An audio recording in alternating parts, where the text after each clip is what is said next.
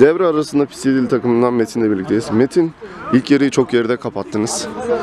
İkinci yarı farkı kapatıp yetişebilecek misiniz rakibinize? Ya şöyle söyleyeyim, arkadaşlar çok genç, iyiler. Vurdukları her top gol oldu diyebilirim. O da bizim hatamız tabii ki. İyi mücadele edeceğiz, farkı kapatmaya çalışacağız. Olmazsa da Allah büyük.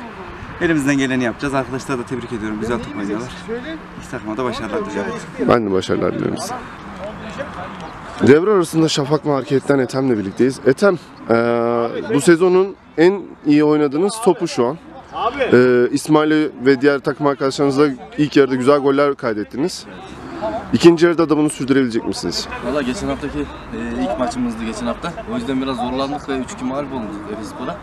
Pis 7'li hakikaten çok iyi takım. Her bakmayın skorun 8-2 olduğunu ama bulduğumuz her pozisyonu gol yaptığımız için, güzel gol yaptığımız için skorlu durumda. Bu oyunumuzu devam ettirirsek ikinci yarıda aynı şekilde devam edecek. Rakibe başarılar. Size de başarılar diliyorum.